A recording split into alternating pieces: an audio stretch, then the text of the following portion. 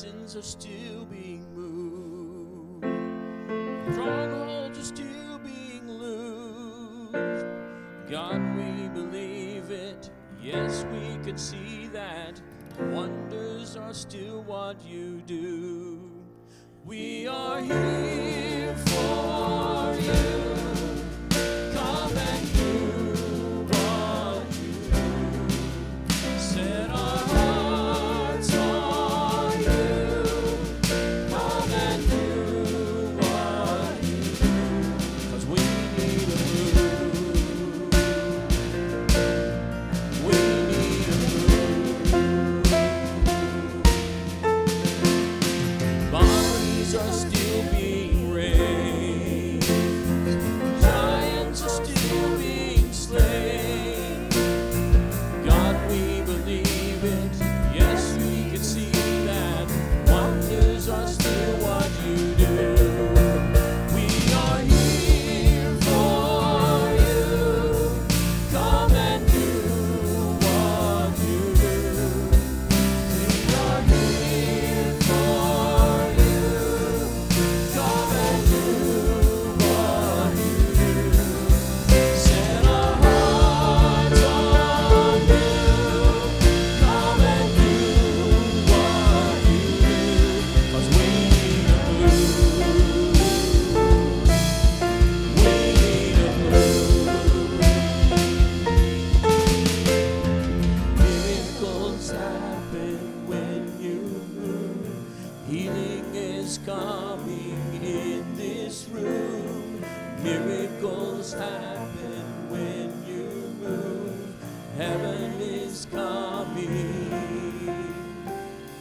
Miracles happen when you move. Healing is coming in this room. Miracles happen when you move. Heaven is coming. This is a move. This is a move. We are here for you. Come and do what you do. We are here for you. Come and do what you do. Set our hearts on you. Come and do what you do. This is a move. This is a move. This is a move.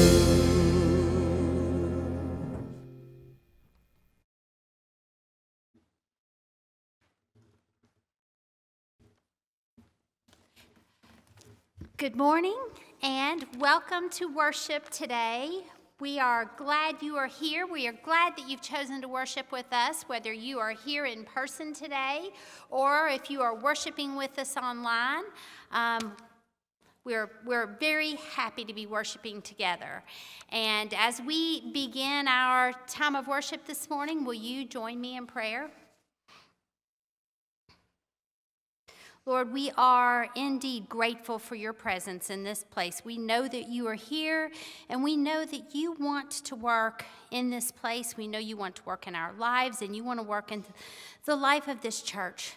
Help us, Lord, just to be still, to quiet our minds and the things that might be distracting us, and to just be attentive to your spirit, to be attentive to the way that you are moving. May the things that are in our hearts and in our minds and the words that are on our mouths honor and glorify you this morning. In Jesus' name, amen.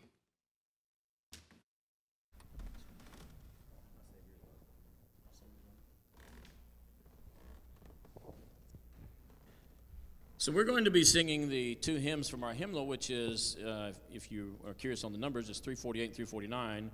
It's entitled, My Savior's Love, and Oh, How He Loves You and Me. And if you feel like you want to join us, you please do so. My Savior's Love, and Oh, How He Loves You and Me.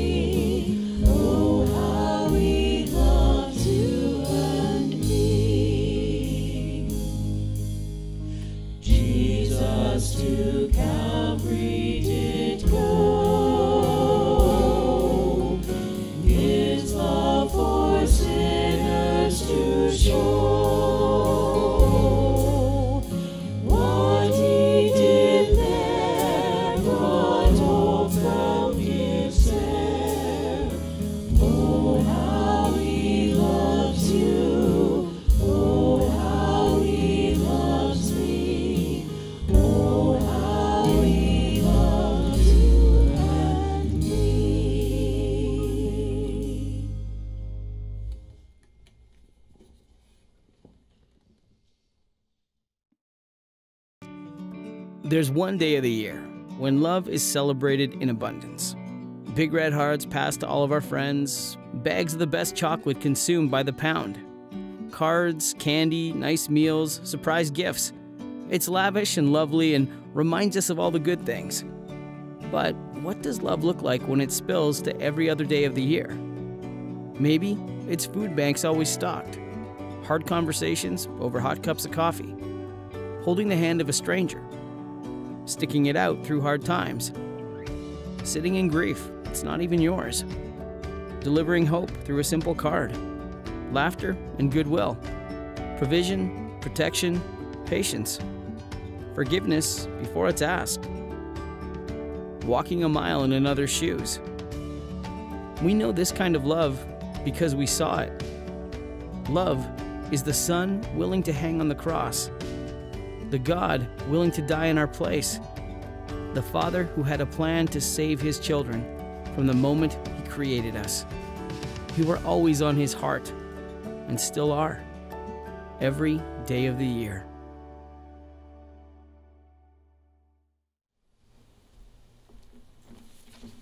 I don't know if you caught that introduction there, but it said, what would it look like if love spilled out to every day of the year?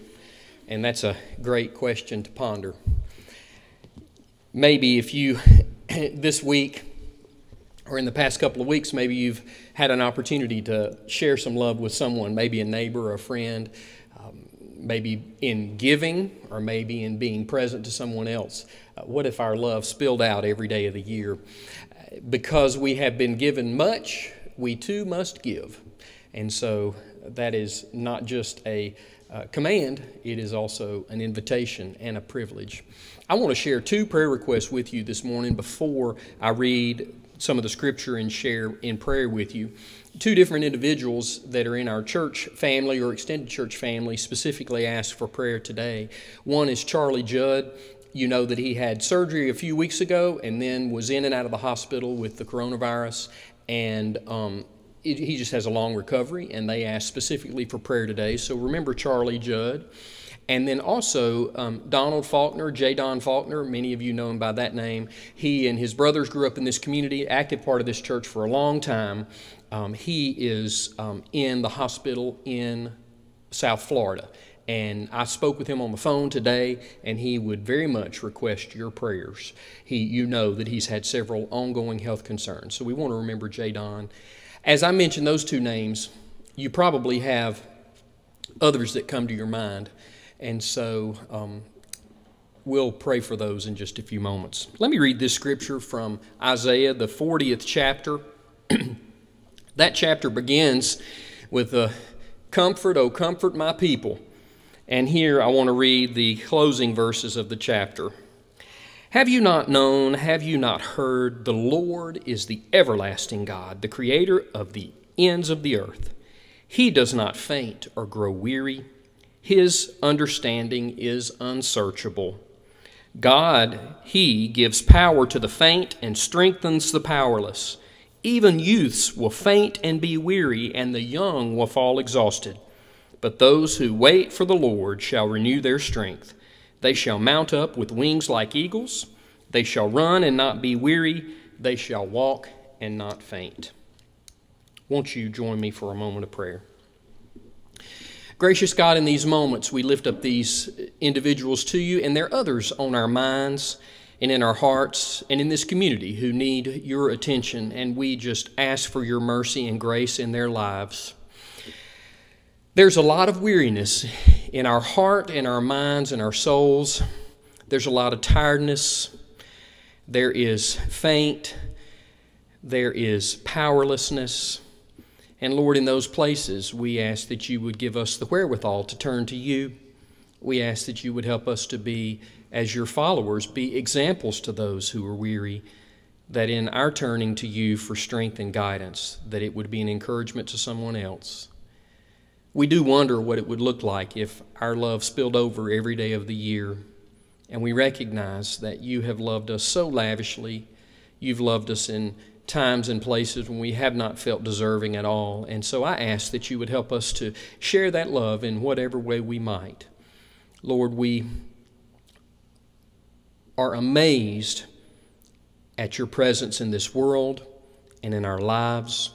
When we think about history, when we think about this place, when we think about our community, we marvel at your presence and your power. And so, Lord, I ask that you would guide us as we seek to follow you faithfully with what we have. And we pray together as Jesus has taught us. Our Father, who art in heaven, hallowed be thy name. Thy kingdom come, thy will be done, on earth as it is in heaven. Give us this day our daily bread, and forgive us our debts, as we forgive our debtors. And lead us not into temptation, but deliver us from evil. For thine is the kingdom, and the power, and the glory forever. Amen.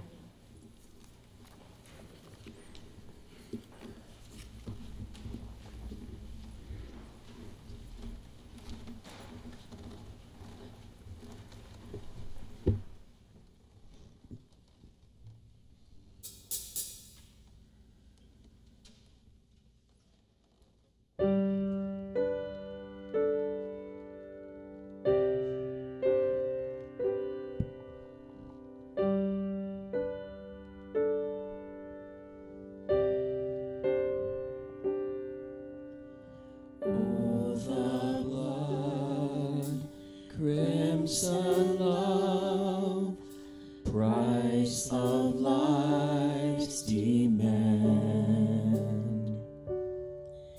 shameful sin placed on him, the hope of every man. Oh, the blood of Jesus washes me. Oh, the blood of Jesus shed for me. What a sacrifice that saved my life. Yes, the blood, it is my victory.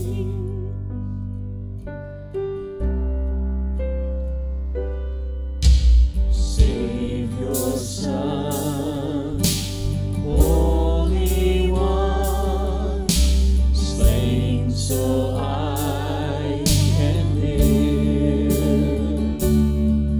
Oh, see the Lamb, the great I am, who takes away my sin. Oh, the blood of Jesus was for me. Oh, the blood of Jesus shed for me. What a sacrifice that saved my life. Yes, the blood is my victory. Oh, the blood of the Lamb. Oh, the blood of the Lamb. Oh, the blood of the Lamb. The precious blood of the Lamb. What a sacrifice that saved my life. Yes, the blood, it is my victory.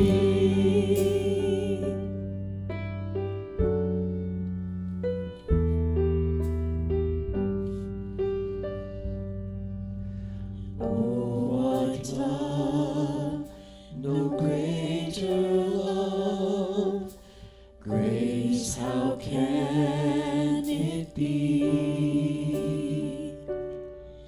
that in my sin, yes, even then, he shed his blood for me. Oh, the blood of Jesus washes me.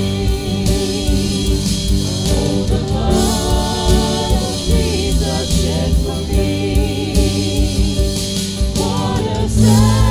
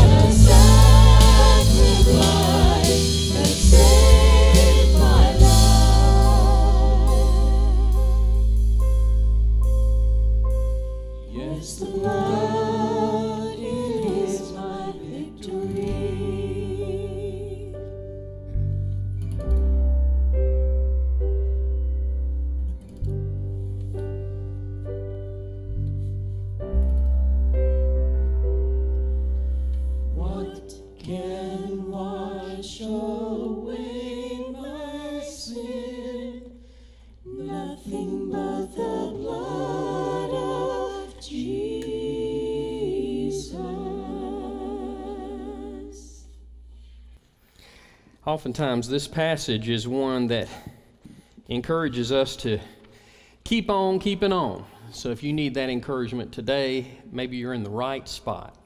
Let's pray together. Lord, you are our light and our salvation. Whom shall we fear? You are the stronghold of our lives. Of whom shall we be afraid? You are our refuge and strength. You are the always present help in times of trouble. Therefore, we will not fear. So create in us a clean heart, O God. Renew your right spirit within us. And may the word of my mouth and the meditation of our hearts be acceptable to you, Lord, our rock and our redeemer. And all God's children said, amen. Amen. So, there are a lot of ways that you can be tired. A lot of ways to be tired. Raise your hand if any of those ways are affecting you at this moment. We can be honest here. One of the ways to be tired is just physical tiredness, right? I remember when I was younger going with a group of friends to ski at Paoli Peaks in Indiana. I lived in Louisville at the time, and a group of us were going to ski at this place we'd never been before. Now, it's called Paoli Peaks. The more accurate name is Paoli Peak, singular. But anyway, we wanted to check it out, and so we ended up leaving at the crack of dawn and driving the 1 hour into southern Indiana to see the peak there in the middle of the cornfield. And we skied all day. We were the first ones on the slope, first lift ride up, and we skied until the end of the day and were exhausted on the way home. I looked it up this week. It's only 49 miles from where we lived. There were 4 of us who went, and all of us took at least one turn driving home. That's how tired we were. 4 people driving 49 miles. I remember pulling into the parking lot at Southern Seminary at the bottom of the hill, which meant the apartment I lived in was less than 400 meters away. And I remember saying, guys, somebody's going to have to take a turn. I don't think I can make it all the way home. And they said, Andy, it's 400 meters. So just complete physical exhaustion. And I remember stumbling into the apartment and falling onto the bed, and I think I fell asleep on top of the sheets and covers without, not even getting in, and didn't move until the next day. That's one kind of tired. Have you ever been that physically tired? Yeah, when you're that physically tired, what cures it? A night or two of sleep, right? Maybe a really good night's sleep. The next day, all of a sudden, everything's better. But that's only one kind of tiredness. There are lots of kinds of tiredness, and some of those tirednesses lead to weariness. I remember hearing this when we had children, that here's what describes raising children: the days are long, but the years are short. I don't know if you've experienced that, or remember it, or have seen it. And you can just get bone tired.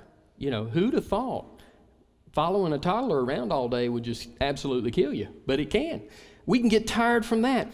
We can get tired from the challenges on our physical body. I have a close friend who, over a Christmas season, spent time in the hospital in Hickory, North Carolina. Then they transferred him to Asheville, North Carolina. Then they transferred him back to Morganton, North Carolina. And I saw him, I think in all 3 places probably, but in Morganton I said, hey, how are you doing? And he said, I'm sick and tired. And he said, and I'm sick and tired of being sick and tired. Have you ever felt that way? Yeah, that's a kind of weariness. You can be tired and weary from taking care of somebody. You can be tired and weary from work. Maybe you have expectations placed upon you that it's hard to meet. Or maybe someone doesn't quite understand the challenges before you. Or maybe you're not appreciated for the job that you do. And so you get weary, We've experienced some weariness this last year. I remember in this place, when the coronavirus started hitting, I remember saying, I get a feeling this is going to be more like a marathon than a sprint. And then a friend of mine was telling me, well, here's how the joke went. It was not a sprint. It was not a marathon. Midway through the marathon, they said, oh, by the way, this is an ultra. And then you're running the ultra marathon. Then they said, oh, yeah, and at the end, there's a bike and a swim. I don't know where we are, but man, it gets weary. It gets tiring, does it not? Maybe you have been weary and you have been tired because as you've looked out in this world and seen the challenges over this last year, you've been so disheartened at the way we have responded. And your neighbors and your friends and even your family, and you're just heartbroken. You're like, gosh, this has brought out the worst in us. I'm just weary. I'm just tired. You know, there are all kinds of tiredness and all kinds of weariness. And maybe you feel some of any of those today. And if you do, you're in a good place. Because these verses that the prophet Isaiah wrote remind us about someone who doesn't faint, and about someone who doesn't get tired, and someone who doesn't get weary. Have you not known? Have you not heard? The Lord is the everlasting God. He is the creator of the ends of the earth. He does not faint or grow weary. There is somebody who doesn't get tired no matter what the challenge happens to be. The one who created this whole world, this whole universe. When these words were spoken, when these words were written, they were written to a people who were just really tired. The Israelites who were in exile, they had been dragged from their homes.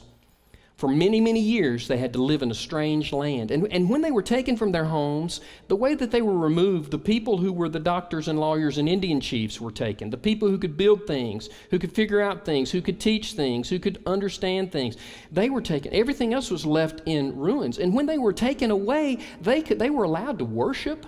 They were allowed to group together in their groups, but there was always someone from outside watching closely.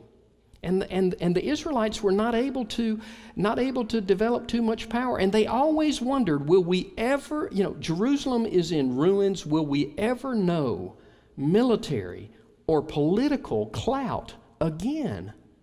And during this time, not to belabor the point, but through all of history, people have fought with each other, nations with each other, ethnicities with each other, different geographical locations. During this time, more than probably any other time, an argument between nations was an argument between gods. And so when these Israelites were in exile, and when they feel alone and afraid, and they see their enemy stronger than they are, they wonder, God, do you hear us? God, do you know we're okay? God, will you make things right? God, do you understand the needs of little old me? I wonder if you've ever felt that way before. In a place of tiredness or powerlessness or discouragement, God, do you remember little old me? A friend of mine is an amateur astronomer, and he has this fancy schmancy telescope that he brings out of his house and puts outside to view the stars. And it has a motor on it so you can see, you can track things across the sky. They're really moving, or we are, or both. You know more about science probably than I do. But I remember looking in his telescope, and I'm serious, you could see Jupiter, and you could tell that's Jupiter. I can see the way it looks. And you look at the telescope, and you can see Saturn, and you can see the rings on Saturn, not in a book, through that lens, and you can see the moons. And we're out there looking in this beautiful sky outside of Charlottesville, Virginia, and he said, on my best days, I recognize that the creator of this universe is the God we serve. And the God we worship, the one who put this all together. He said, but on my worst days, I wonder, can God remember little old me? Does God remember little old me? Have you ever wondered that? That's probably the way many of these Israelites felt, far from home, in exile, wondering, God, do you remember little old us? Well, we've seen many examples, but one is when God sent his son, Jesus, to bear testimony here on this earth. In Mark chapter 5, there was somebody who wondered, does anybody notice my plight? Jesus' fame was growing. People were being drawn to him. They were drawing in on him. And in Mark chapter 5, one of the leaders of the synagogue came to Jesus and said, hey, my daughter is sick. Will you please come to our house? And will you please touch her and heal her and take care of her? And so Jesus started making his way there. This is one shot of what's going on. And as he's making his way to the synagogue, to the leader's house, as he's making his way, people are kind of crowding in on him because they want to hear what he has to say. They want him to touch they want him to touch them. They want to get a piece of this Jesus. And all of a sudden, he feels somebody touch his garment. And he stops, and he says, "Who touched the hem of my garment?" And his disciples wondered, "Jesus, look at this huge crowd of people. How in the world can you tell somebody touched your garment? How are we going to ever identify it?" That's one thing that's going on. But here's the other thing that was going on. There was a lady who for 12 years had what Scripture calls an issue of blood. She was bleeding. She had tried everything she knew to try. And during this time, more than now, any kind of physical malady that you struggled with indicated that there was some kind of spiritual malady. And so people had to wonder, well, I know she's sick. She looks like everything's okay, but I wonder what she's doing that's caused this to happen. And when it had to do with blood, she is ostracized from her family and ostracized from worship and ostracized from the community. She is somebody who has to wonder, does anybody understand how I feel? For 12 years, spent all of her money, tried everything she knew to try, and then she heard Jesus was coming to town, and she thought, if I can just touch the hem of his robe, that'll be enough. And so she did. And Jesus said, "Who touched me?" And she fessed up. And he said, "Woman, your faith has made you whole. Go and be healed." Does anybody care about my situation? Little old me in this big old world. Jesus said, "Who touched me?" "Woman, your faith has made you well." Have you ever wondered, does anybody care about little old me? That had to be the way the Israelites were feeling. What do you do? Where do you turn when you're tired and when you're weary? I had a close friend who worked in Richmond, Virginia, when we lived in Virginia. And we had planned for me to come down and maybe have lunch with him or something on a day off. And he said, "Well, I've got an idea. Here's what we need to do. Bring a sandwich, meet me at my office, we'll eat a sandwich, and then I want to take you to this coffee shop right down the road. I want to take you to this coffee shop right down the road." And so I said, "Okay," and so it was the strangest thing. I show up at his office, with my brown bag, and he says, "Well, sit down," and we hurriedly eat our sandwiches real quickly, and then we take off for the coffee shop. Now, we were both young, married people. I don't think either one of us had kids at the time. And money was kind of tight. We were in school. Our wives were in school, all this kind of stuff. Those kind of times in life when you used to be able to put the electric check in the water bill and buy yourself a few days. Did anybody have to do something like that? Nowadays, it doesn't work that way, but then it did. And see, so he said, "Well, here's the thing." He said, "I can't afford to drink good coffee and eat lunch every day. Go get a lunch. But if I pack my lunch, I can get good coffee every day. And so I take a daily retreat to this coffee shop." Knew the barista, knew the people in there. I said, "Oh, really?" He said, "Yeah." And so I either invite a close friend to join me, or I sit quietly, or I pray, or I think about things. But every day I take this retreat. He said, it can be crazy in the morning. When I take this little retreat, all of a sudden things are different. I'm not tired anymore. A new lease on life, and I thought, wow. And so he invited me to his little retreat, and since then I have thought about the power of those kind of rituals.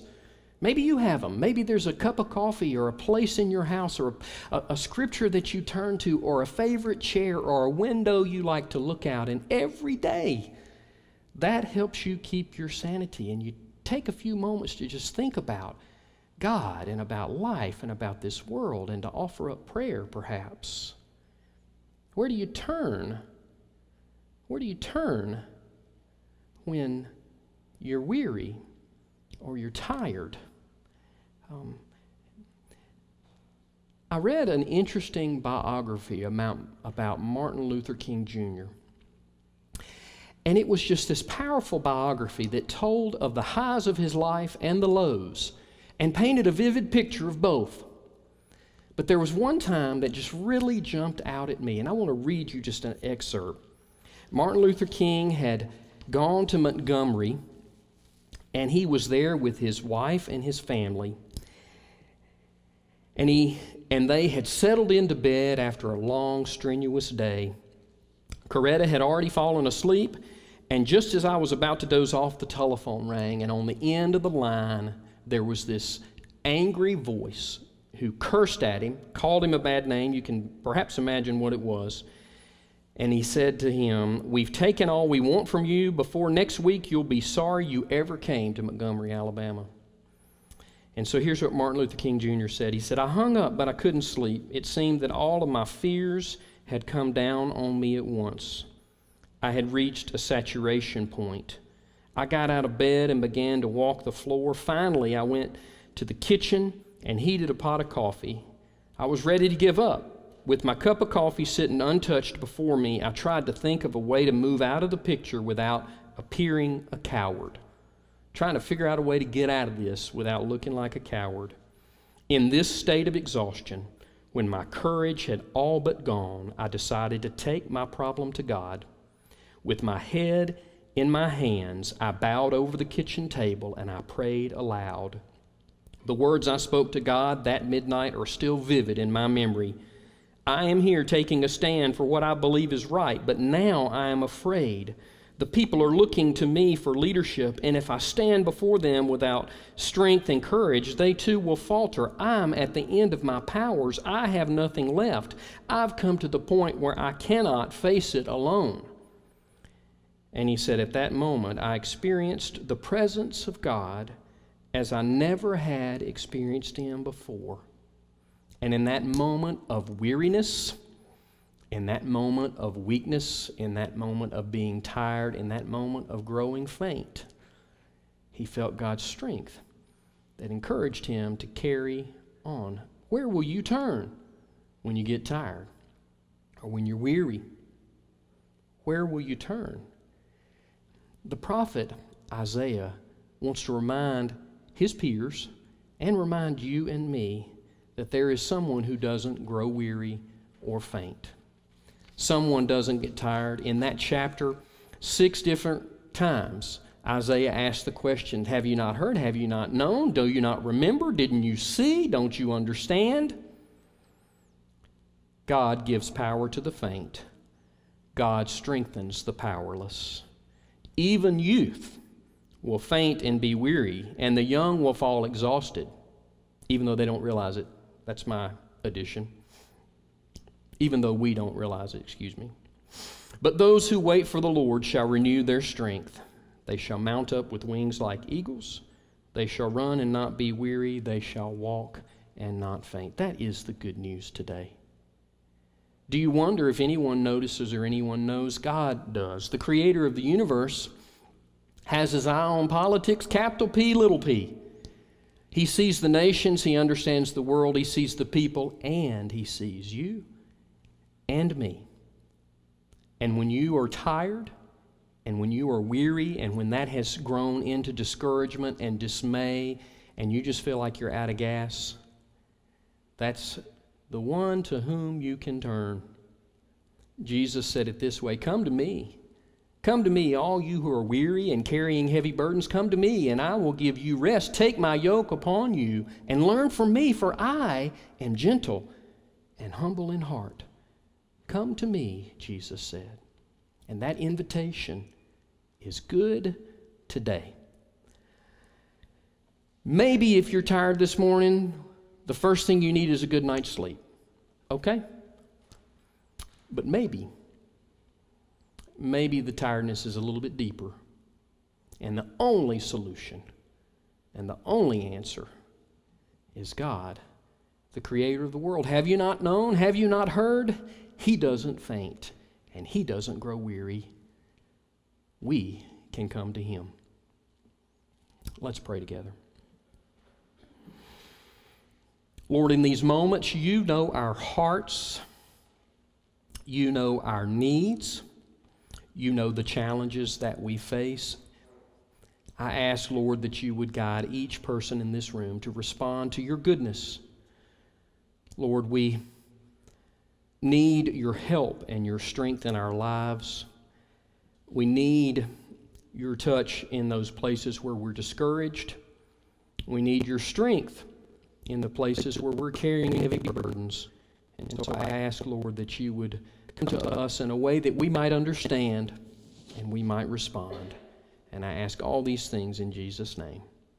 Amen. I'll invite Praise First to come. As we come to a conclusion time of the service, if there's some kind of decision that you would like to make, use this time.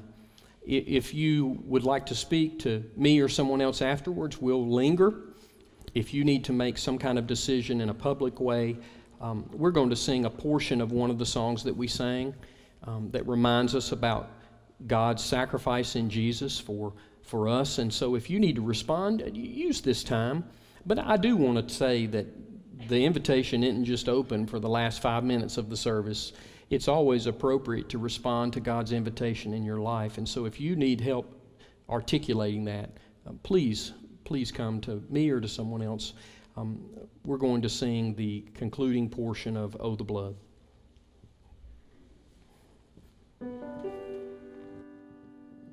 Oh, what love, no greater love, grace, how can it be, that in my sin, yes, even then, He shed His blood for me. Oh, the blood of Jesus washes me. Oh, the blood of Jesus shed for me. What a sacrifice that saved my life. Yes, the blood is my victory. What a sacrifice that saved my life. Yes, the blood, it is my victory.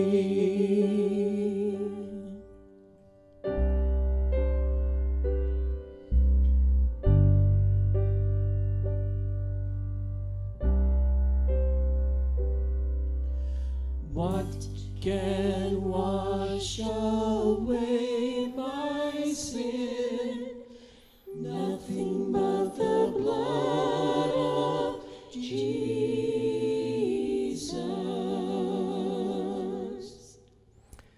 Thank you so much for joining in worship today. And whether you're in this room or whether you're watching later online, we're so glad that you're part of this fellowship. As we conclude, I want to, normally I would end the service with some kind of blessing. I have several that you've grown to know through the years.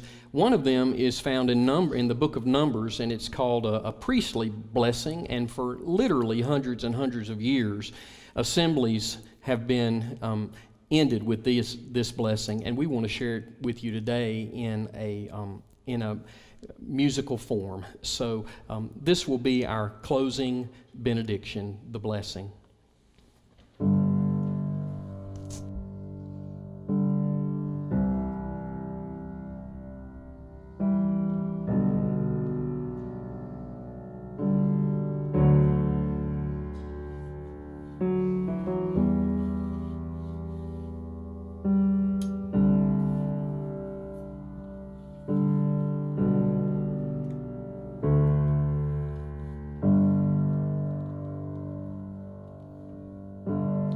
Lord bless you and keep you, make His face shine upon you and be gracious to you. The Lord turn His face toward you and give you peace.